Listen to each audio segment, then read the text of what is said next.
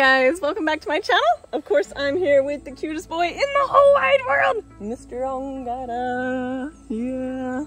So I'm actually very, very sad to say that we did not get a single peach this year. I don't know. I don't treat any of the fruits and vegetables, so sometimes we get them, sometimes we don't. Ongata's reaching up because we did get some figs. Come here. Let's find a good fig. Okay, you ready? I gotta come over here because I think I see a really good one. Oh, there's so many things in the way. Okay, let's see, where was that fig? Right here. There's a good one, maybe. Ongata, you see it? Yeah, get it. Is it a good one? The right one is warm from the sun and it literally tastes like jelly. It is so sweet. It is so delicious. What do you think? Is that good? You eating it all up? Yeah. I'm so glad he likes figs. I love figs. What else should we do with the figs? A lot of the time this tree produces so many figs that I pick them and I just go door to door and offer them to everybody. So I had the ladder over here because this fig tree produced first. Now, you guys have asked me questions about this and it's actually really complicated, but I think this is a male fig tree. The reason I think this is a male fig tree is because it does not produce as much figs. And the other tree I actually had for 15 years and it never flowered and it never produced a single fig. When I planted this one 5 years ago, that one exploded with more figs than I could possibly ever eat. So this one could be, because it is producing fruit, it could be co-sexual, which means it has male and female parts.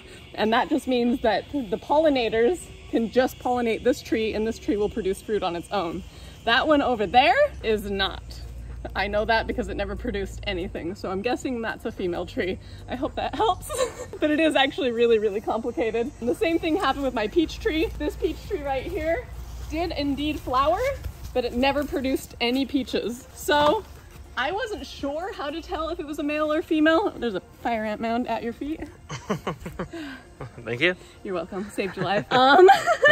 So this one flowered, but it never produced anything. So basically, the males produce flowers that pollinate the females. Because I wanted peaches so bad, I waited until the store had peaches on the tree. That way, I hoped it was either male and female or entirely female. So once I planted that, then I had a bunch of peaches, but we didn't get any this year. I don't know if it was too hot. I don't know if there was too many bugs.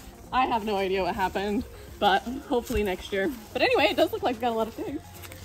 Ooh, those ones look good.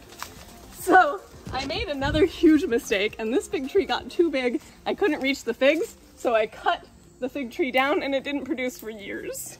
So don't make the same mistake I did. Google it, make sure that you cut it at the right time. Okay, come here. You're gonna go on my back. You're gonna help us get some figs. Are you ready? Oh, he's ready. Yeah, that one looks like a good one. Hey Jack, have you ever had a fig? I have. Oh, you have? Nice. Yeah, they're great. I don't actually like the little end part there, so I pull that off. And the outside is almost peachy, where it like maybe has little hairs, so it's not as delicious. I cut it in half like that. Ongata's got one too. Listen, there is nothing as good as a ripe fruit right off the tree. It is warm, it is turned to jelly. It is absolutely amazing. Okay, that is a way you can do it, yep. Look at that one, I bet this is the best fig ever. You want some of it, Ongata? Want some? That one's really good. Whoa, whoa. Okay, I have another story to tell you. I hope you guys can learn from my mistakes. Please be aware of your surroundings. Fig trees have a relationship with wasps. So I was up there picking figs one time. I wasn't paying attention to my surroundings, but guess what? The monkey, I'm gonna call it a monkey. The monkey that was up there with me was paying attention to its surroundings and it saw a wasp's nest and it slapped the wasp nest. I didn't notice that's what was going on. I got stung in the face by the wasps. The monkey was totally fine. Anyway, moral of the story, please pay attention to your surroundings. Literally not a single sting on them, but my whole face. All right, good story. So what I think we should do, we did it last year. I'm gonna pick a whole bunch of figs and I think I'm gonna make them into popsicles for Angada. You want a fig popsicle? Do you want a fig popsicle? I bet you do. I bet you do. Let's go make fig popsicles.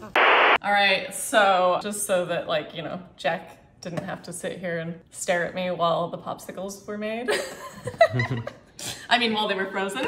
I went ahead and actually made it last night. So what I did was I took equal parts fig, equal parts vanilla yogurt, and I put it in this little blender, blended it up, and then threw it in a popsicle mold. Just so, like I said, so that me and Jack didn't have to stare at each other while it was freezing. I put it in there last night.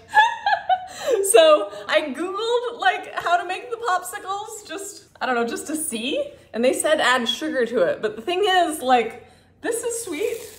This is really sweet.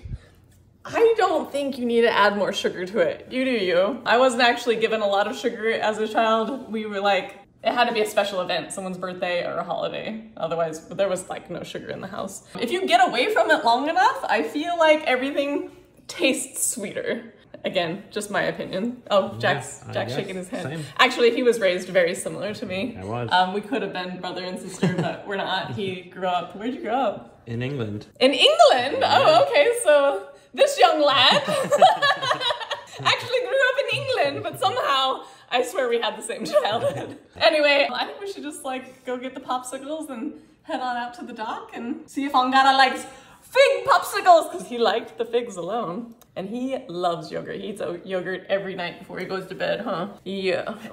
Some good yogurt. Yeah. Wanna go out to the dock and have some popsicles? Yeah. What was that walk? Show him that walk again. That was a cool walk. That's my cool boy walk. Cool boy walk. Yeah. That's the cool boy walk. Sugriva does the cool boy walk sometimes. Did you learn that from Sugriva? Yeah? What do you think? Look, they're frozen. They're gonna be delicious. That one's empty. Yeah, that only works when they're a little bit more soft. Are you ready? Let's go. Come on. Yeah. Woo!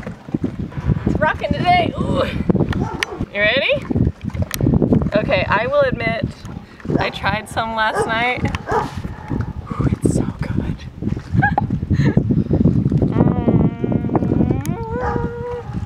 Hey Jack, you want one? Yeah, heck yeah, I do. I would like to just take a minute and acknowledge how willing Jack is to try and participate in all the weird things that I do. And you guys too! You guys, thank you so much. Thank you so much for following this journey, watching Angada grow up and become big and strong. Thanks for watching the videos all the way to the end and helping me feed all of these amazing animals. I hope you guys enjoyed this video as much as we enjoyed making it. If you haven't yet, why not? Subscribe, like, comment, and remember, stay wild.